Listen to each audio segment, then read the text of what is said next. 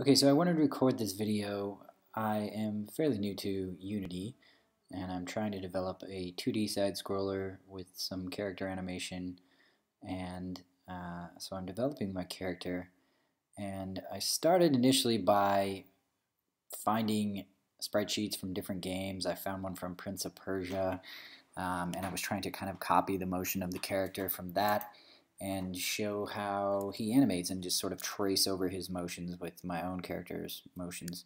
And it was kind of sloppy and wiggly, and I'm not the best in Illustrator, so I was looking for a better way to create 2D side-scroller animation. I found a decent workflow. It could definitely be improved, and if you have any ideas of how to do so, please get in touch. But this is the workflow that I found. Hopefully it'll be useful to someone else. And it starts in Fuse, which is a fairly new offering from Adobe. If you have the Creative Cloud membership, which includes Photoshop and Illustrator and Premiere Pro and things like that, it's included in that, so you can just open your Creative Cloud installer and download that. It's here in Apps, Fuse. So I have it, obviously, otherwise it would say install. Once that's installed, you can open it up and build your character. And it starts by just sort of like dragging these characters in there. It's a little slow. You know, and you would just click on the parts of the character that best matched what you were trying to create. Obviously, you can really tweak this. So this is just a quick and dirty female character, and with some funny mismatched legs. Really bad, weird farmer's tan.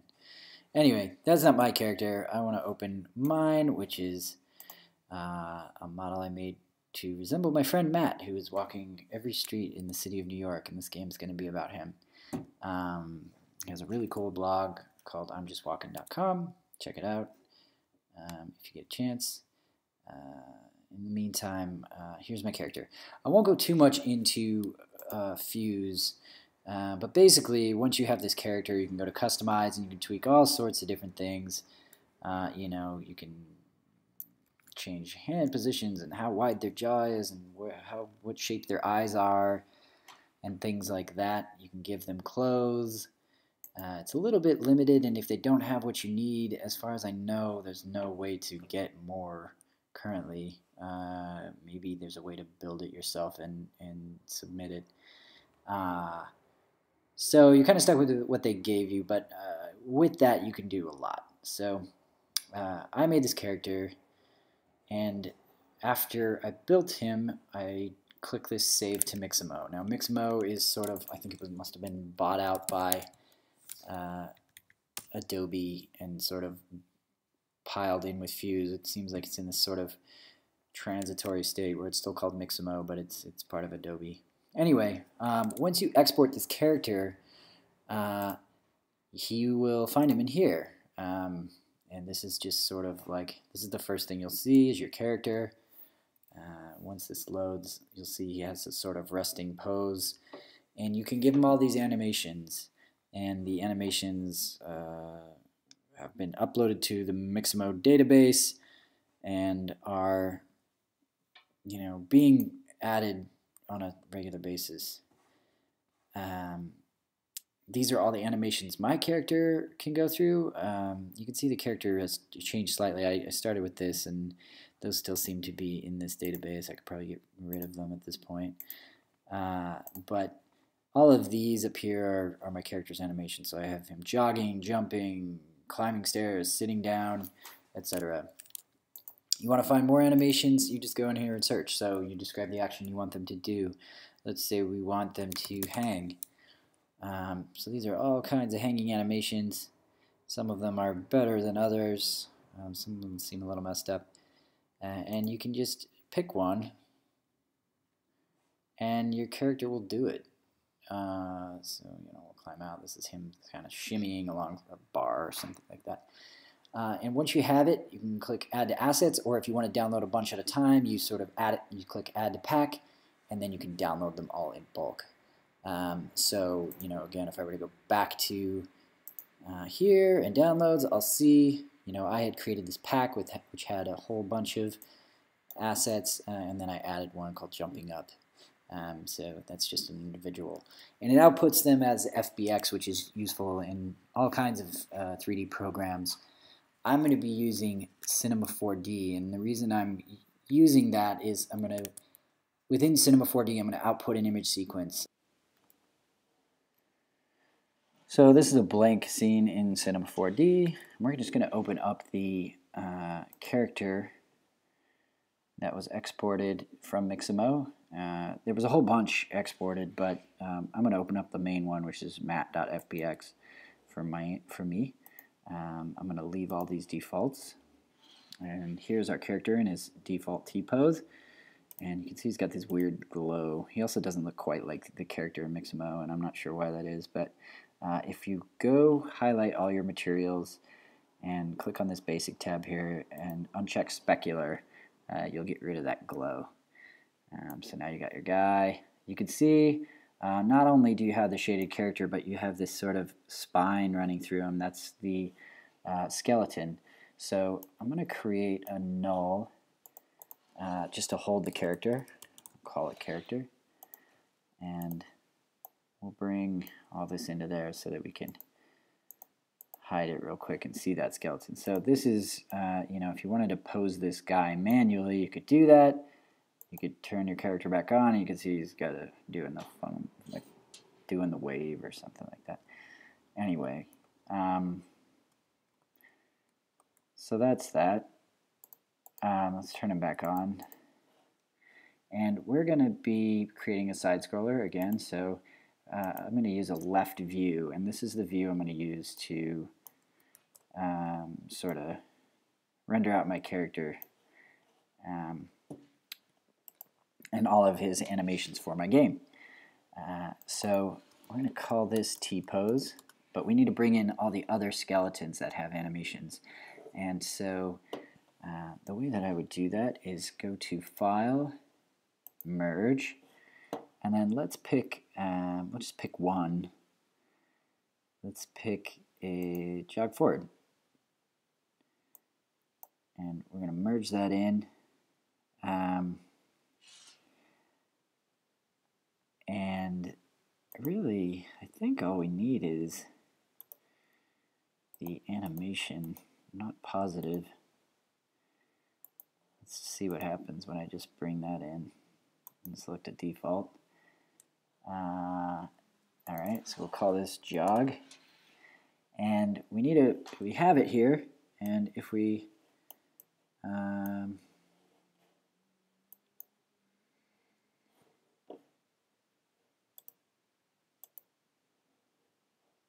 why this is only one frame, let's try 30. Well,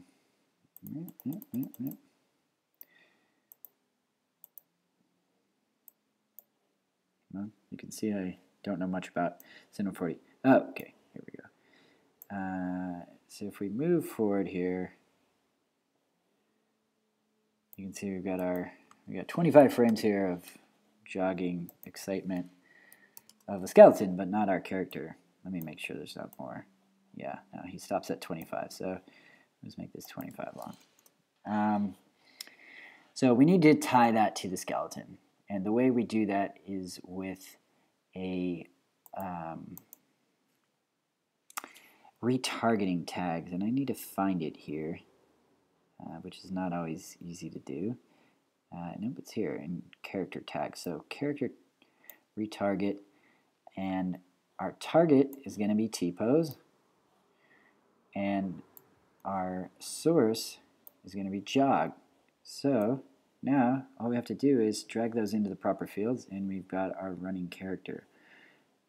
So now we can just export this from Cinema 4D, and we would have a series of, we want to create an image sequence, so we'd have this image sequence that we could use to compile a running animation in Unity 4D. Eventually what we want to end up with is a sprite sheet, But I want to do a couple of things before I output that sprite sheet. One is that I want to give my character a style. So I'm looking for this sketch and tune shader.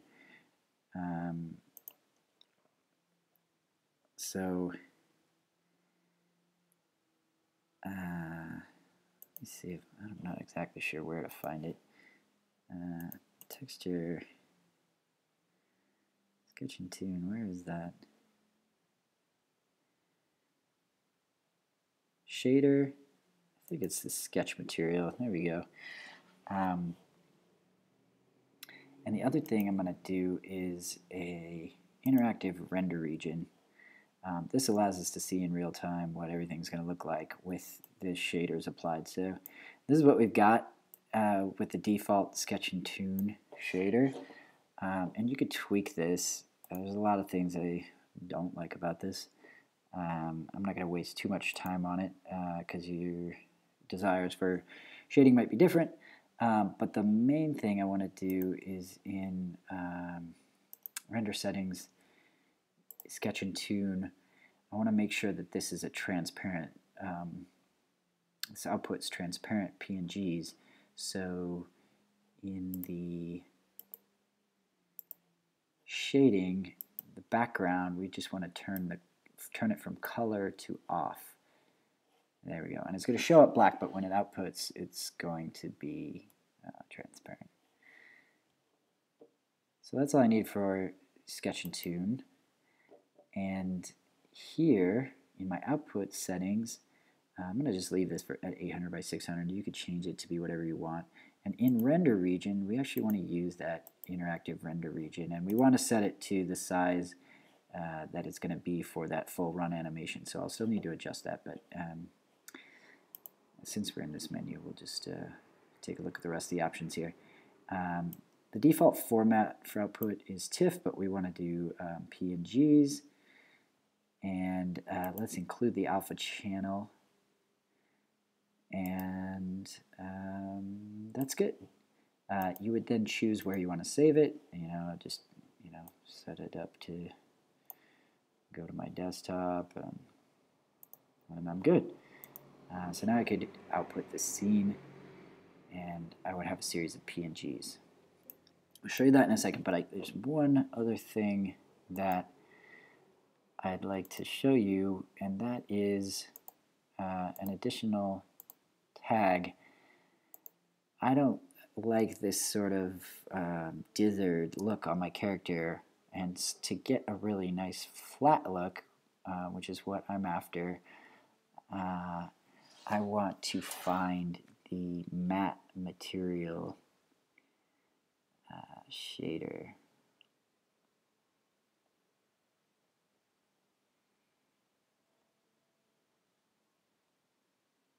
So give me a minute to find that. I have no idea where it would be.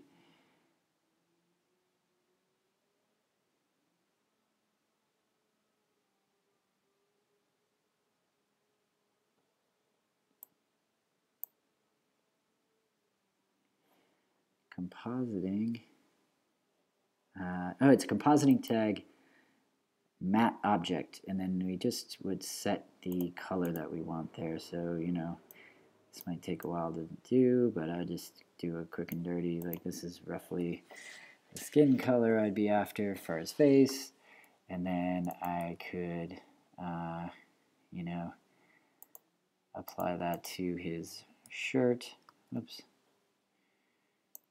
I'm really slow with this, guys. I'm sorry, but hopefully this time will be a little bit faster. Add another compositing tag. I'm sure there's a way to copy these down and not be so dang slow. But anyway, say we wanted to give him a red shirt. Bam, we give him a red shirt. And I'd go through the whole character and give him the styles that I want. This slider here turns up the quality, so beef that up. And as I mentioned, you want to make sure your render region is set to capture the whole character animation. It looks like he runs to about here, so that's fine. Anyway, So then I would go to render, it's a picture viewer, it would output all the PNGs, and then we could compile those into a spreadsheet. Now, again, there's probably multiple ways to do this, but I found a sprite sheet creator online that's free and works pretty decent, so I'm going to do that. But what you start with, here is my jog sequence, and it's just a bunch of PNGs. You can see I'm sort of scrolling through them in the Finder here. They're all output, they're all transparent, and we want to put them all together. So once we go to this online spreadsheet creator, we'll end up with something like this, which has them all on one document. So I use this app called Stitches. You can search for it on Google. You would just simply open it up, select all your PNGs, and they would get, let's go ahead and do it, they would get put here. And the only thing I don't love about this, but I haven't figured out a way around it, maybe you have a better resource you could share with me, is that it doesn't quite put them in order. So you can see we've got mat jump 0 here, mat jump 1 here, then it goes to mat jump 10 and mat jump 7. So it seems to be maybe outputting them in the order that they get uploaded, not necessarily in a numerical order. You know, 4, 5, 6, 9. So ideally they would just be 1, 2, 3, 4, next line, 5, 6, 7, 8, etc. But anyway, once you've got that the way you want it, you just click download spreadsheet. And once you have that spreadsheet, you can bring it into Unity. Now, here I am in Unity. If I drag that spreadsheet in, I'll get something that looks like this. You can see I've got my jog spreadsheet. And by default, those will be set to single. You'll want to click that sprite mode button and change them to multiple. Apply those changes here, and then go to your spread editor.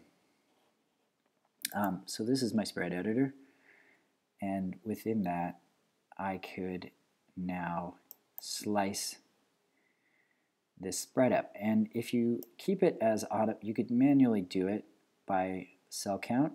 So we could say there's 4 rows and 4 columns. Or, you know, if you knew the pixel width of each one, you could set it that way.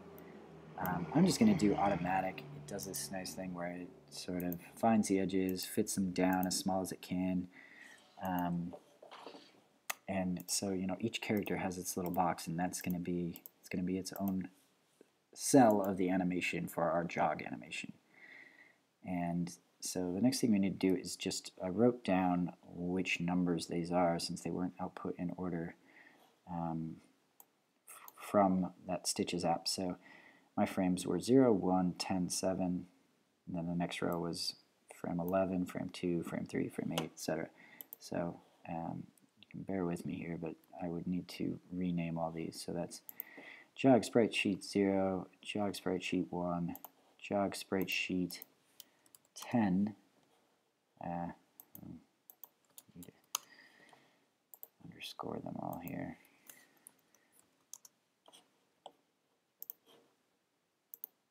So we can rename them.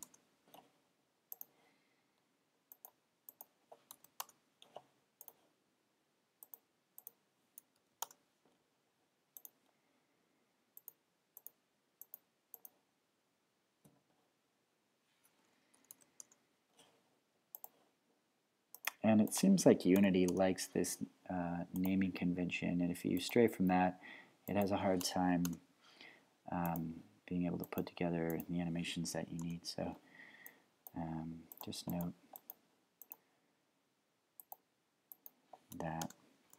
So now let's go back to that. So it should be 10, should be 7. Should be 11, 2, and again, this is going to be different for you, but for me, this is how it created this spreadsheet. And to keep myself from getting confused or getting a janky animation, I need to make sure they're named properly.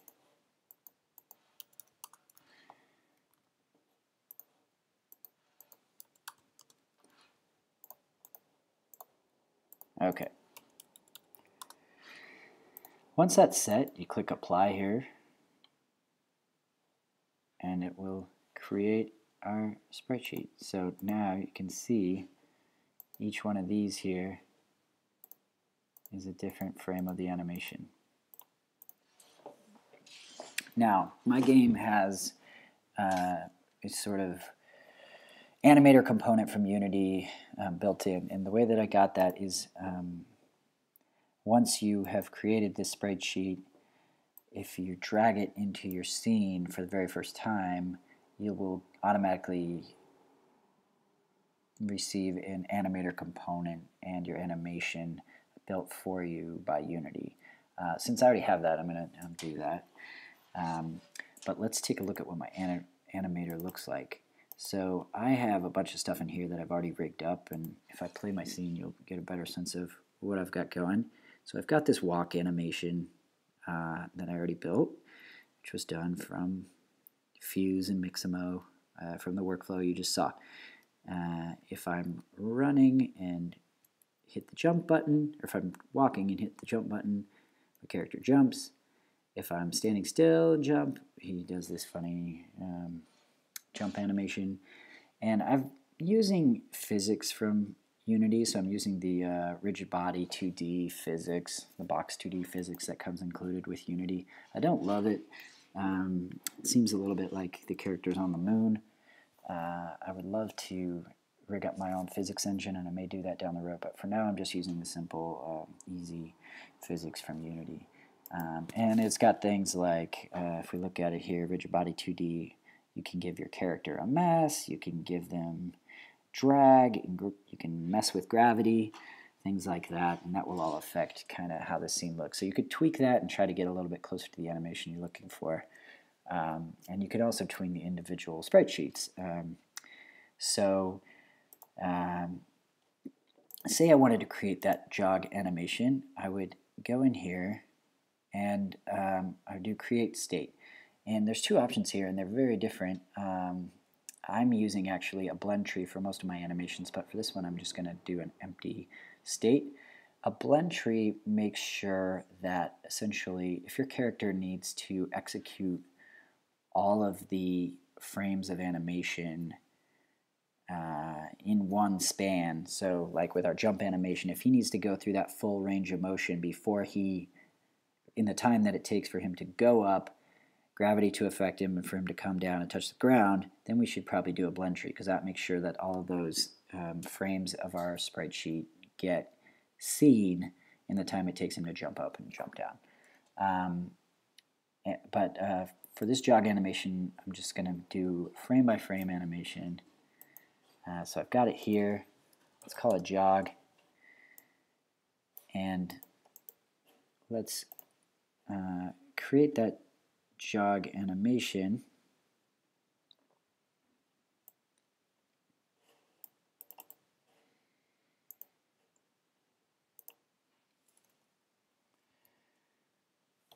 And we'll put it in our animations folder.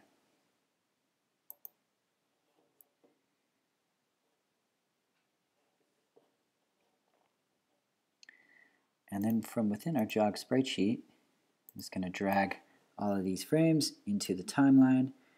And Unity recognizes that that's going to be a timeline animation, so it just puts them in one after the other. And we can check this out and see if it's what we want it to do. So let's just change this to a free aspect so we can see the whole thing here. So if I hit this play button, you can see him running. He's going way too fast. And that is because this samples here. So it's essentially just saying this is set at 60, that this is like a 60 frames per second animation. And we don't want it to go that fast. They're going to be a little blockier, and I'm okay with that. So now if we play it, you see we've got a pretty smooth animation. It looks like he kind of bucks back a little bit when he runs, and I could adjust that later, but let's just for now stick with that.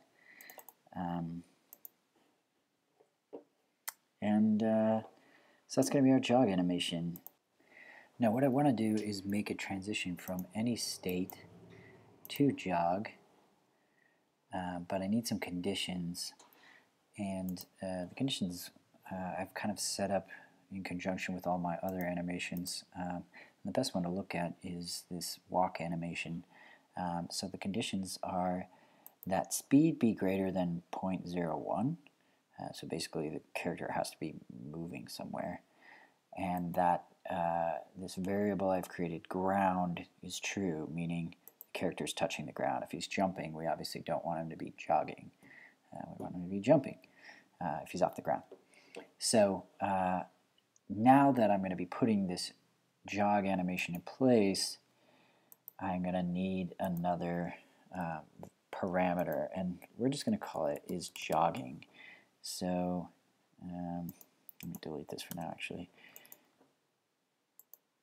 Let's create that. So here's our list of parameters over here, and is jogging is a true or false statement. So we're going to make it a Boolean, is jogging. So we've got it now, and now if we go back to this walk animation, is jogging has to equal false for him to be walking, otherwise he's going to be jogging.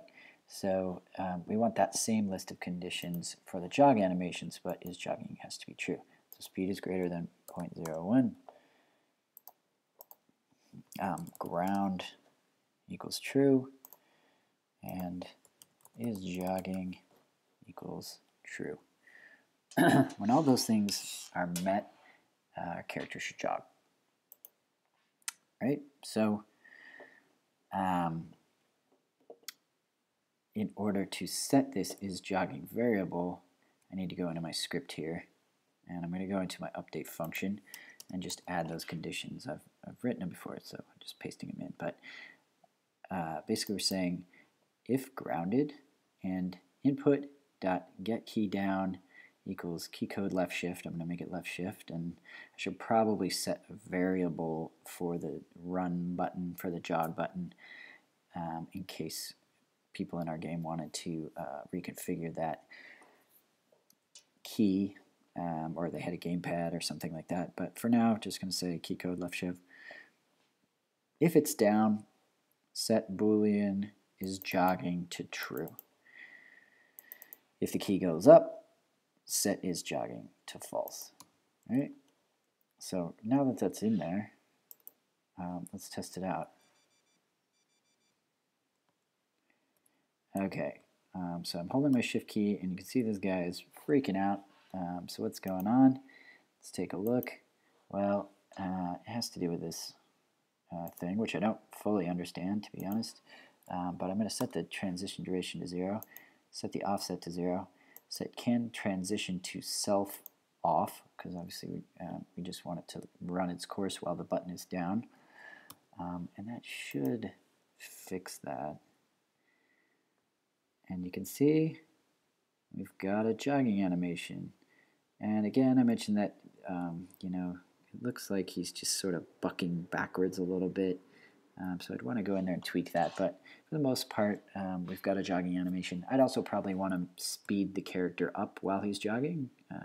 Otherwise, he's just doing that thing that people do when they pretend to run across the street. But anyway, that is my workflow for creating a sprite and implementing it in Unity.